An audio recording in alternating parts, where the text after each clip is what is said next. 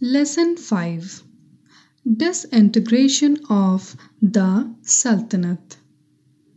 Today we shall discuss the disintegration of the Sultanate dynasty, यानी सल्तनत वंश के पतन के बारे में जानेंगे.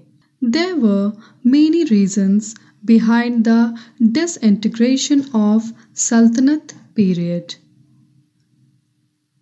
The main reason were interpersonal conflicts and their carelessness, because the successors of Firuz Shah Tughlaq were highly incompetent and weak, यानी अयोग्य और कमजोर थे.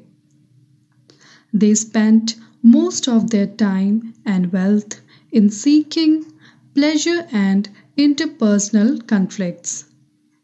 Taking advantage of their weakness, many powerful dynasties laid their foundation one by one, such as after the death of last Tughlaq ruler Nasiruddin Mahmud, Khidr Khan seized Delhi and laid the foundation of Sayyid dynasty.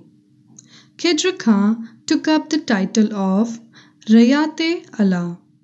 Now come to the Lodi dynasty. Behlol Lodi was an Afghani ruler and founder of Lodi dynasty. Behlol Lodi invaded Jaunpur. He defeated the Shaki rulers and brought them under his rule. After Behlol Lodi, his son Sikandar Shah Lodi sat on the throne. Sikandar Shah Lodi established a new city, Agra, in 1504 AD. He wrote a book on Ayurveda named Farhang-e-Sikandari. To increase the revenue, he introduced measuring land called Gaj-e-Sikandari at the scale of 30 inches. After Sikandar Shah Lodi, his son Ibrahim Lodi occupied the throne. Taking the advantage of conspiracy, Babur defeated and killed Ibrahim Lodi in the Battle of Panipat in 1526 AD. Ibrahim Lodi was the last powerful emperor of the Lodi dynasty.